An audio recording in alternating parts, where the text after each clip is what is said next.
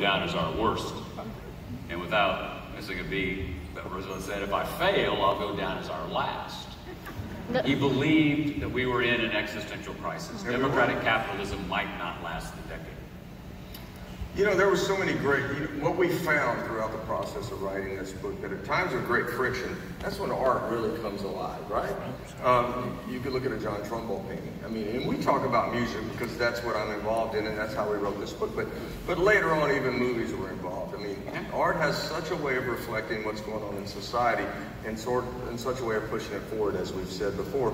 And there were so many songs that came out of this era, and there were so many songs that we could perform. However, I'm a big Frank Sinatra fan. Yeah. In fact, Faith and I, we lived in California for a little while. Not for long. But for a little while, and we actually, I like California.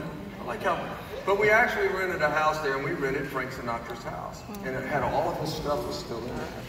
And when we went to look at bottles, Jack Daniels bottles were there and everything. There was even the heads in his bathroom where I stayed were in there, where he kept his pieces on, his toupees on. It was fantastic. But all of his stuff, even the napkins that had Frank Sinatra on it. So I have to tell this story, right? Tonight, yes, absolutely. I mean, our daughter Gracie, who was probably about 4 or 5 years old at that time, we go to look at the house, and my wife had looked at it for quite a few times. And they didn't want to rent the house, they wanted to sell it. And I didn't want to buy a house in California, and I certainly didn't want to pay the money they wanted for Frank Sinatra's house.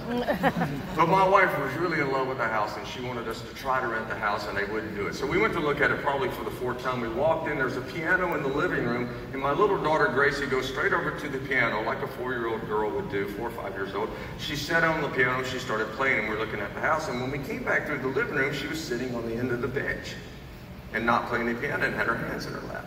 So I told Gracie, I said, Gracie, we're going upstairs. We're going to see the rest of the house. Come on and go with us. She said, okay, Dad. She bounds up the stairs, and halfway up the stairs, she stops frozen. There's a big black and white picture of Frank Sinatra at the top with his eyes painted blue.